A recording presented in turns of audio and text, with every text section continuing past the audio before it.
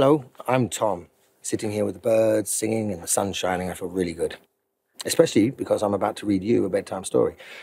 But I don't feel good every day. In fact, we all get poorly from time to time. When we do, sometimes we need a bit of extra help to get better.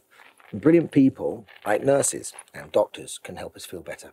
And many others with exciting sounding jobs like radiographers and paramedics. So I'm going to read you a story all about a very special team of magnificent people and a dragon who like to look after others when they're feeling poorly.